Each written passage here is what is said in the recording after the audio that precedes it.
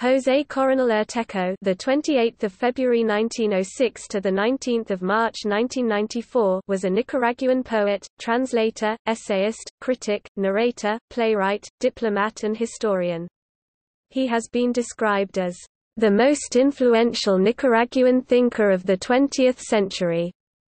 After an attraction to fascism in the 1930s, he became a strong supporter of the Sandinista National Liberation Front in 1977.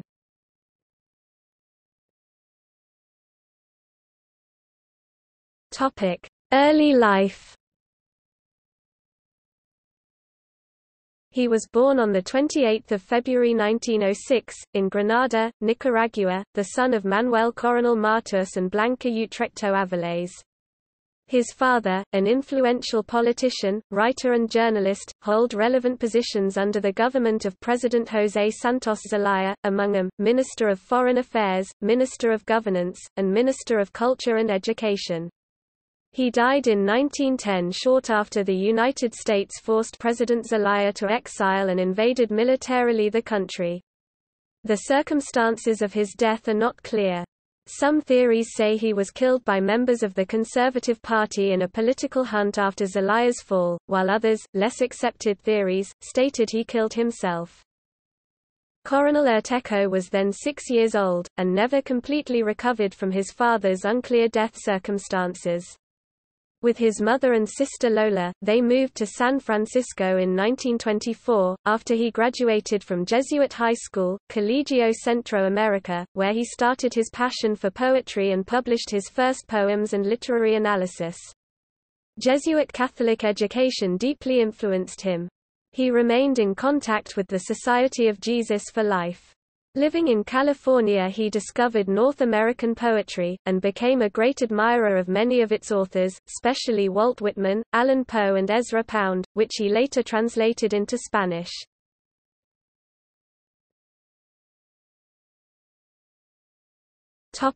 Vanguard movement.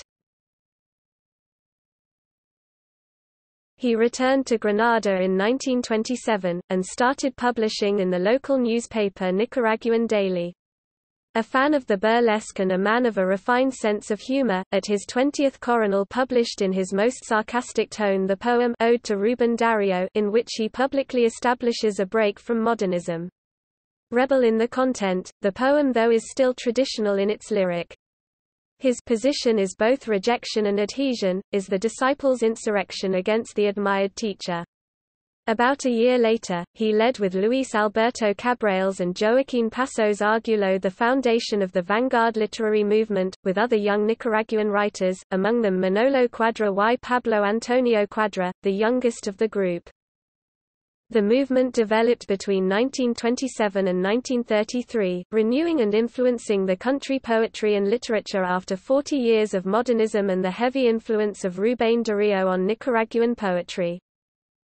In 1928, with Cabrales and Passos, he founded the weekly magazine Semana, and founded Criterio with Dionisio Cuadra Bernard, his close friend and classmate, both later married sisters Maria and Eliza Coutts. Magazines and newspapers were always key to the vanguardists' voice. In the following years, Coronel published most of his work in these two and many other newspapers, magazines and journals, including the Jesuit publications Revista del Pensamiento Centroamericano, the Central American Thinking magazine, and Cuadernos Universitarios, university notebooks.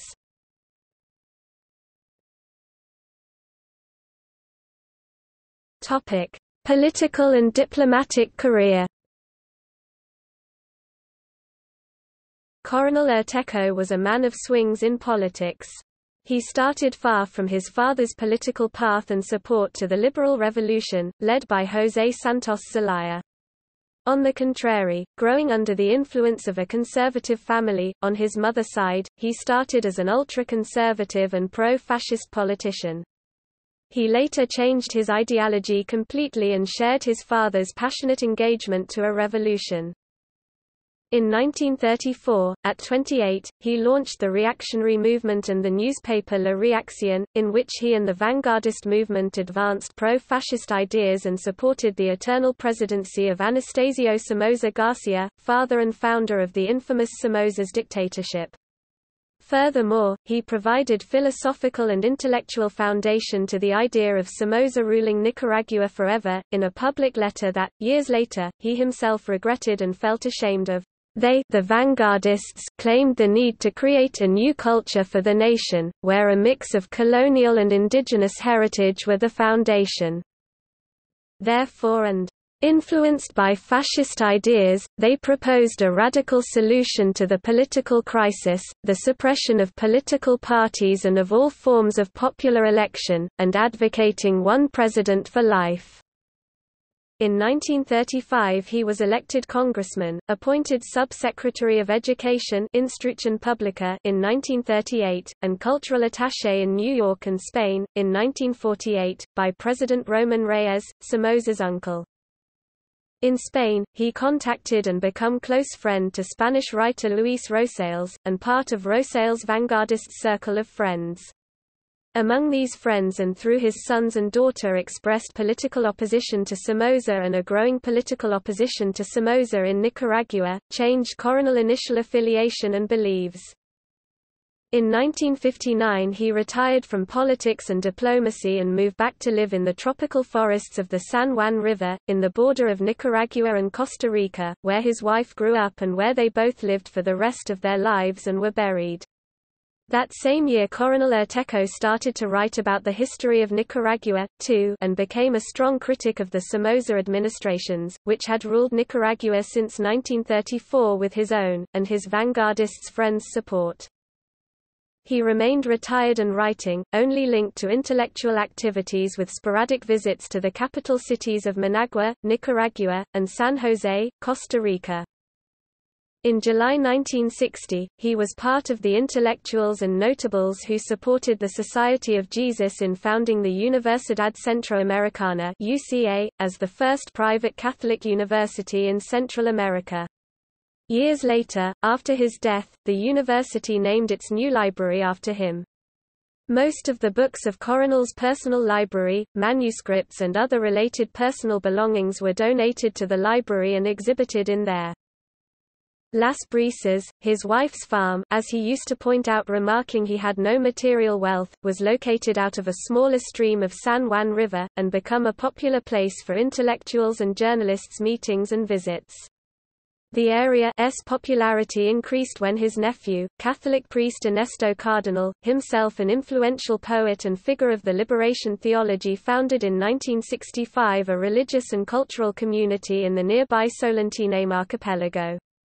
Cardinal was also key in Coronel Urtecho's new political beliefs.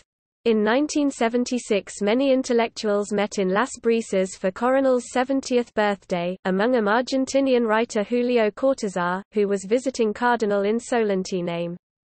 After the 1979 Nicaraguan Revolution, Cortázar visited Nicaragua many times. In 1974, during one of Coronel's sporadic stays in Managua, preparing by the time his lectures, 3 Conferences to the Private Sector, he was kidnapped by the founder and leader of the Sandinista movement, Carlos Fonseca Amador. For about 12 hours he stayed in a secret house where Fonseca spoke about Nicaragua's political crisis and reminded him of his responsibility for the intellectual validation and support to Somoza's political regime, and the need to now support the end of Somoza's era. That conversation had a deep impact on him and kept in secret until later published in 1986. After the Sandinista National Liberation Front led Nicaragua's 1979 revolution, which ended more than 40 years of Somoza's family control over Nicaragua, Coronel Urtecho became a passionate supporter of the new revolutionary government and its political agenda.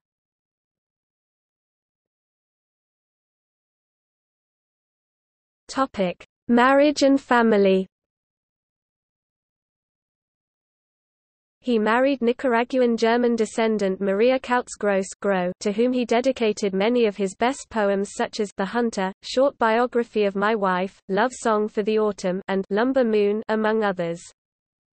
She was the daughter of Nicaraguan German lady Eliza Gross Barberina and her German husband and cousin Richard Kautz Gross. Maria grew up with her four sisters Juana, Eliza, Julia and Mina in his parents' 14,000 hectares farm San Francisco del Rio, along the San Juan River.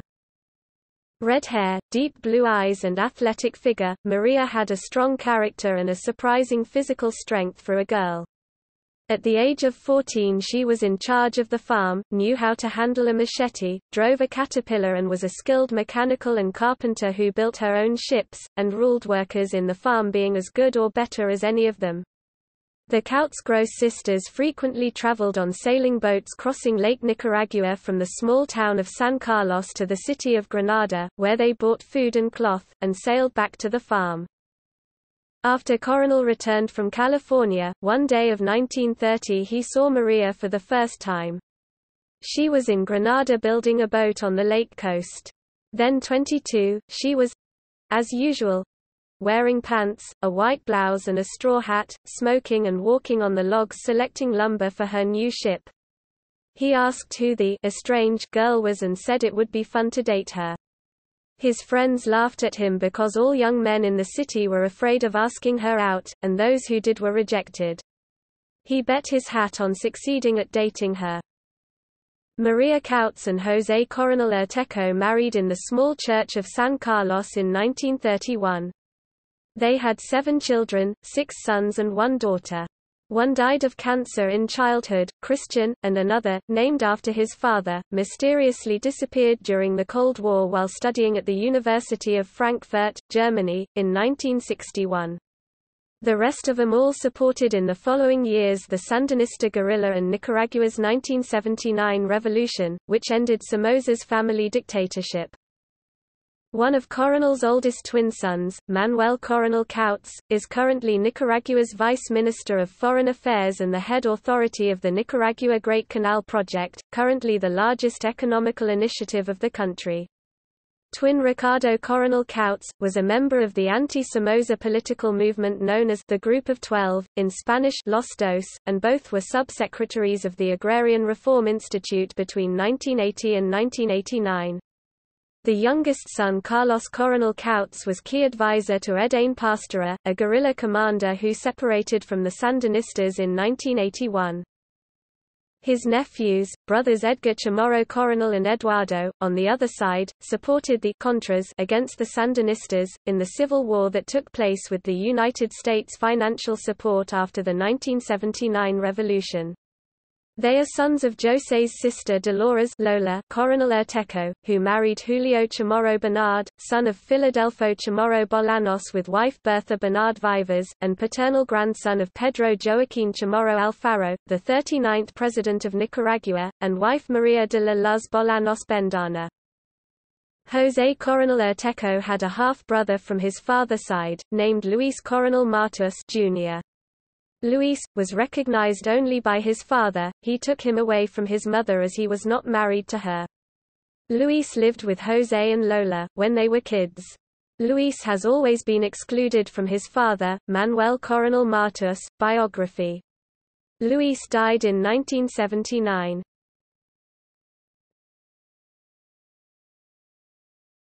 Topic: Death.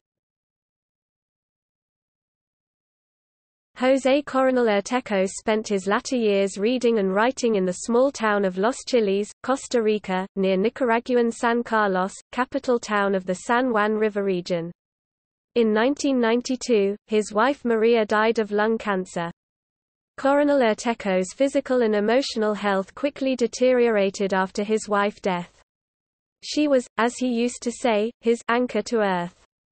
He had a tendency to suffer nervous breakdowns and suffer from mental problems during his entire life.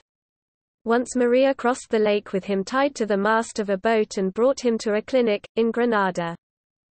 On March 19, 1994, José Coronel Urtecho, a man now considered one of the most influential poets of 20th century in Central America, died of skin cancer. His remains and Maria's are buried in Los Chiles, Costa Rica.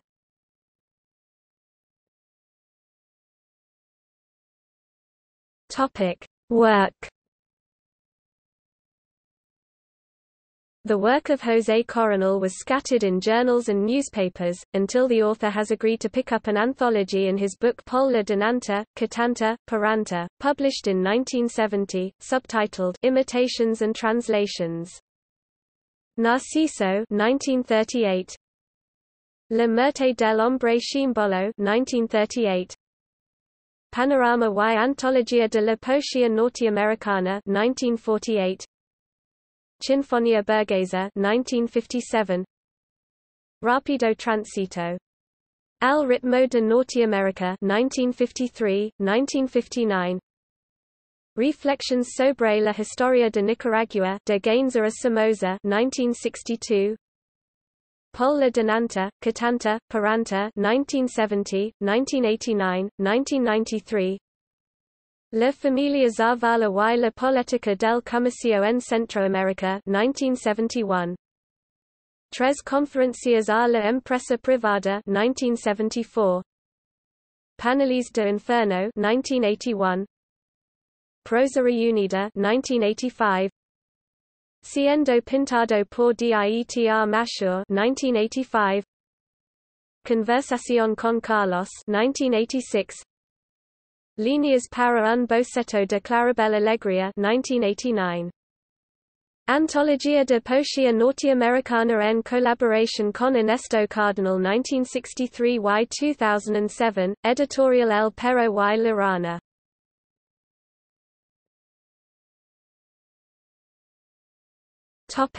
See also: Movimiento de Vanguardia de Nicaragua.